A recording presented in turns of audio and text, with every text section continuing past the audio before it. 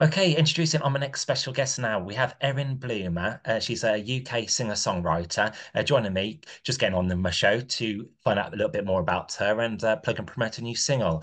Firstly, Erin, how are we today? I am very good, thank you. How are you? Yeah, I'm good. Glad to hear it. Now, of course, you are an established singer now. You're up and running. How long have you been like recording music for? I would say I've been properly, releasing since I was about 15 and I'm 22 now. So I guess, yeah, 7 years-ish. I released my first song when I think I was about 14. So 7, 8 years, I would Yeah, say. So it's been a while now. Well, great. my childhood or teenagedom, you could say. So, recording for like 7 years, and performing for, would you say, like most of your life, when you were little growing up, was like being on stage, uh, what you wanted to do? Yeah, of course. I always used to do school plays and things like that, and I'd perform in those as well throughout primary school, into senior school a little bit as well, like school showcases. I did that too. And then obviously some more serious stuff as I've grown up a bit. Like last summer, I supported NDUBZ on their tour, which was really good fun. We did some really fun shows there. And that was my first kind of like experience being in front of a big crowd of people performing my own music rather than for a show at school or something like that. So that was really good fun. Do you reckon that was one of your highlights so far then? Oh, defo, for That is up sure. there, isn't it? Defo, because it was something ridiculous. It was my second show ever, like when I started, and I think the audience was something ridiculous, like 15,000 Yeah, people. But I did it, so I'm yeah. proud of myself for that. And you're an independent solo female artist, I am. right? And what do you enjoy about that aspect of it, rather than, say, working with a band or a group?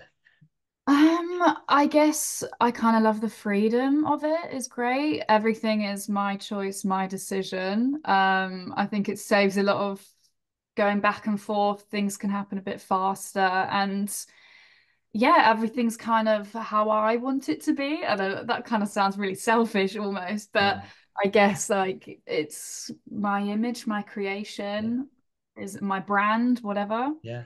I'd say it probably makes life a lot easier, to be honest, and That's less. good. That's good. And one of the reasons why I wanted to get you onto my program was I know you're promoting or plugging a new single out at the moment. So just tell me just a little bit more about that single. Yeah, so that is my new single called This One's Gonna Hurt, which came out, I think, 2 and a bit weeks ago or something around that. Mhm. So that's actually my first song that I've released that's actually written about me, my own personal experience. Because normally I draw from my friends' situations, and that's what I tend to write about. But this one's about me. So that's quite nice because it's quite vulnerable. Well, it's my Yeah, first time being properly vulnerable and kind of bearing my soul a little bit. And it's the reason it's called This One's Gonna Hurt is because it's about being so in love with someone or so enamored with them that you know that, right, if this ended tomorrow, like this is gonna hurt, like it's gonna be tough, but like you want it to yeah. work. That's kind of what it's about. I'm sure a lot of people can relate to it, can't they? Because I suppose in life experiences, most of us have been there, haven't we? In that predicament. Oh, of course. Mm, And I think that's one of the fun things about music is how people can always find something to yeah, relate. Or there's always going to be someone who will yeah. relate. Because, yeah, we've all been in a situation when you're kind of quite enamored by someone, you think, God, like, Mm. don't break my heart. Yeah. Yes, well, look about music, how everyone perceives or perceives like a single in their own different, unique way. Totally, Yeah. which is so cool. Will there be a music video to accompany this single release or in the works, or is that something you're thinking of doing? I think not at the moment, I would say. Although I have just released a lyric video for it, which Mm. literally came out, I think, 2 days ago. So that's all very much kind of on the theme. You can read into the song a bit better because you have the lyrics in front of you, and it's all very cool animation style. So definitely go check that out if you haven't. So that's probably going to be the basis for the music video, I think. I know chatting with previous artists as well, like directing, creating music videos, the budget's quite high, isn't it? They're quite expensive to make. And as you say, the Oh, visualizers, they seem to be a more cost-effective way of doing things. Definitely. I'd say that's a part of it as well. Like the last song I did a music video for was my single Wasted It On You, which I mean it's so much fun. I love Mm. filming music videos. Like it's a great day, like dressing up and just playing around and having fun on camera. But they are expensive. So Mm.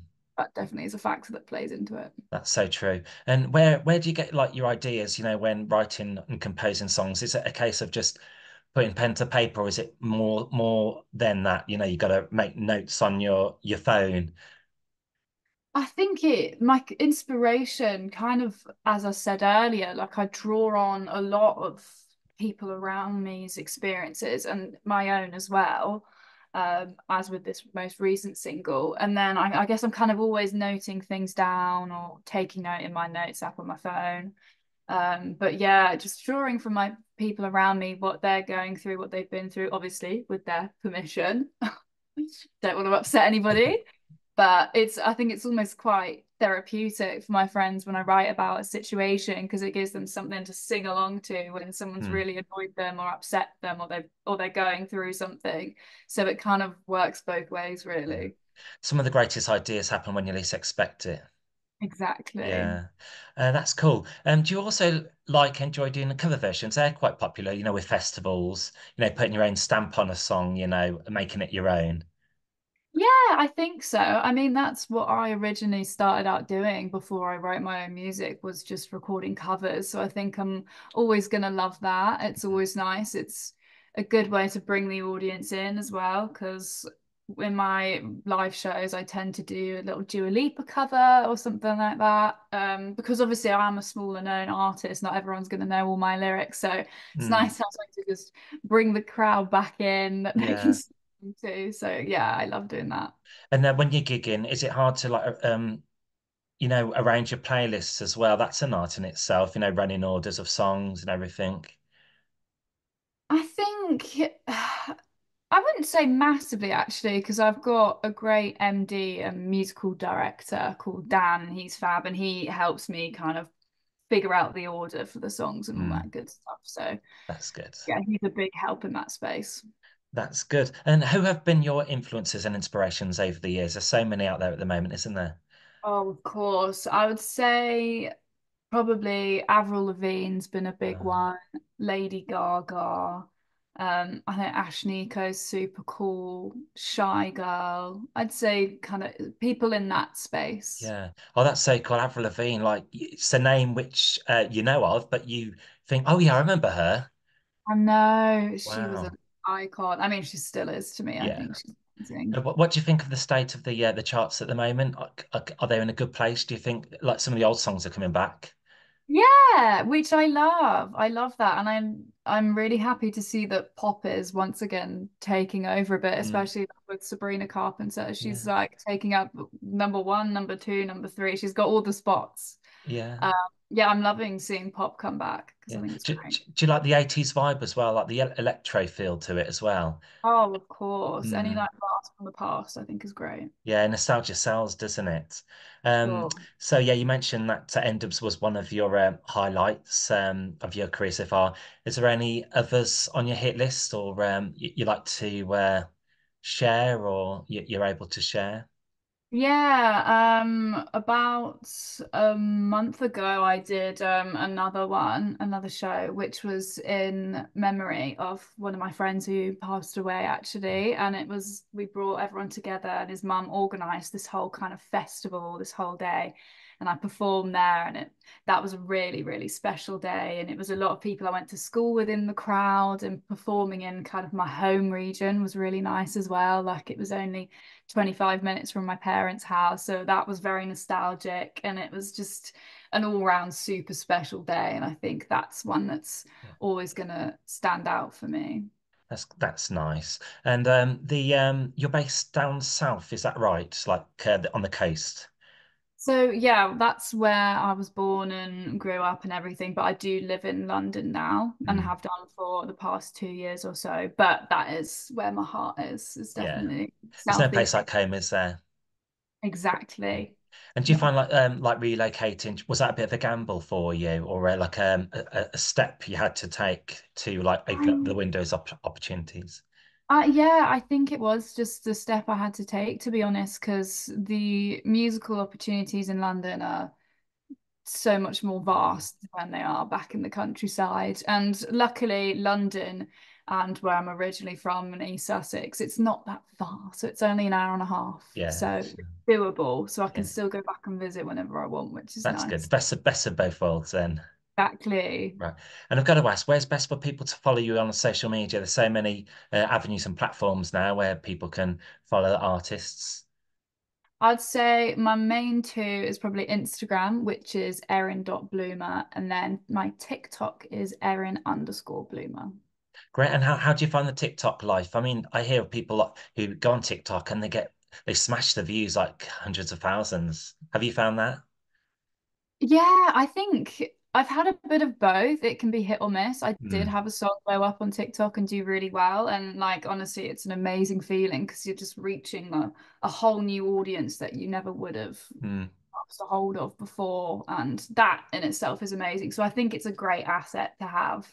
I think it can get a bit tedious trying to constantly feel like you're selling yourself on a platform, but you've got to do what you've got to Yeah. do. And it's like with singing now, it's so competitive, it's not just about being on stage. You have to, I think social media is a treadmill. You have to keep on updating and content creation. Yeah, Yeah, you've it's a lot almost going on, become, isn't there? yeah, influencers or Mm, content creators as well mm, as musicians. Like it's not just the music anymore. You've got to be a personality and yeah. all of that stuff. I mean, some elements of that can be enjoyable, but then you got to put all the hashtags on. But if you're, some people are just great at doing that, aren't they? Yeah, some people really have a knack for it. I say I'm still working at that, Mm, but hopefully we'll get there yeah, sure. It's stepping stones, isn't it? for sure, for Yeah, sure. it's like because I've been DJing 20 years and I'm a 20th year. It's perhaps where I'm happy with my level. I'm playing at the Yeah, places I've always dreamed I wanted to play. And then oh, amazing. when you're playing at the places that you've always wanted to play at, you're in the moment. So you live in the dream and you think to yourself, oh, is this real? I can't believe it. So you're chasing your dream, then you live in your dream, and then you can't believe it, and then it's over. Have you been into I that know. situation? I'd say not totally yet. I think I've still hopefully got a lot more to look forward Mm, to. I kind of am only just diving into the live yeah. performance space in like performing my own songs at shows and things like that. So I think hopefully there's still a lot more to look forward to. Yeah, Graham, sure there is. And I'm just looking on like your reviews from magazines and publishments, and they seem to be very complimentary. Oh, that's always good to hear. Yeah, no, luckily people are very kind and seem That's to good. like it. It's a good sign. Yeah, brilliant. Well, lovely chatting with you, Erin, today. And all for me to do is really get your new track on my show with your permit, if that's all right. Yes, of course. I'd love that. Yeah, would you like to introduce it on? So coming up next is This One's Gonna Hurt by me, Erin Bloomer. It's lovely chatting with you today, and wish you all the best with this new record. Amazing. Thank you so much. And have a great day. You too.